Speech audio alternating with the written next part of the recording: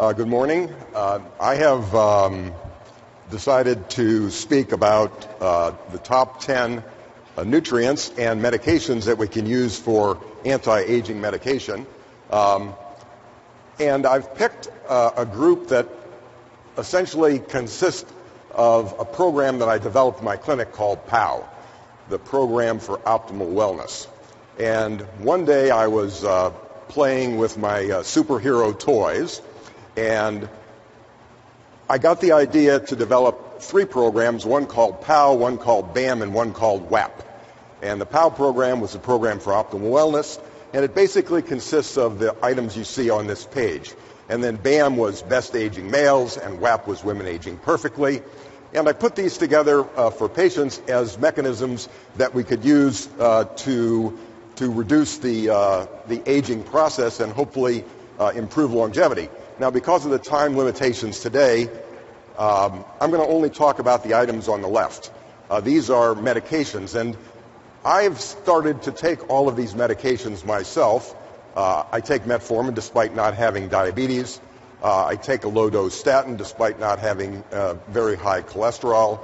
I take baby aspirin, I take tadalafil, and I take a carnosine compound. And then I also take the supplements on the right as part of this anti-aging program. So I'd like to talk about each of these in turn. In terms of, to begin with metformin, metformin we know is a very popular anti-diabetes drug, the most popular one in the world, and it's been for sale and use in patients for at least 50 years. And the reason we like it is it doesn't cause hypoglycemia. It has a very high margin of safety.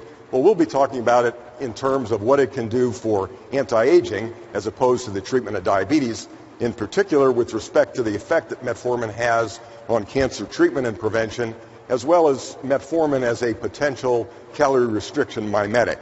And we'll see that it has effects on genes similar to calorie restriction. The reason that metformin works relates to the fact that cancer cells, by and large, virtually all cancer cells, are restricted in terms of their glycolytic pathways, and they eat glucose as their main food. And as a result, they have about 9 times as many insulin receptors on their cell surfaces as regular cells. So metformin capitalizes on this fact, and it favorably affects sugar and insulin metabolism.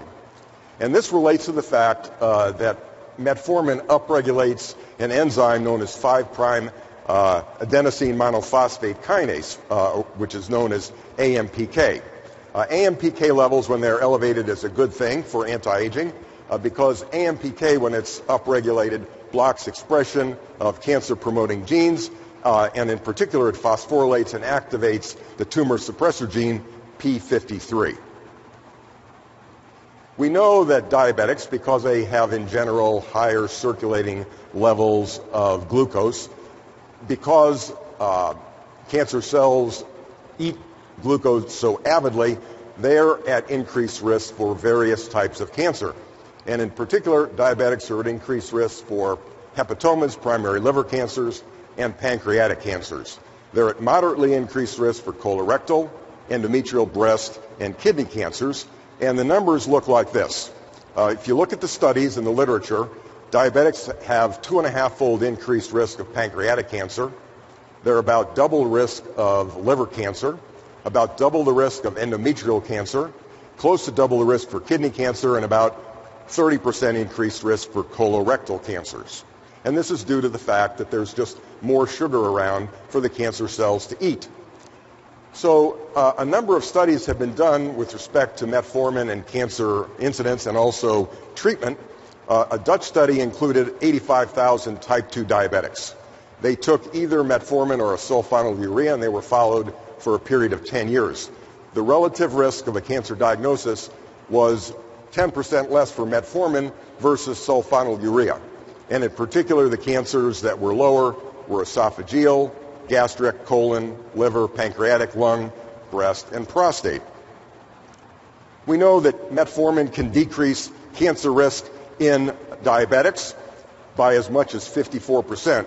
In this study of diabetics, type 2 diabetics, they took a little over 4,000 control patients who didn't take metformin, and an equal number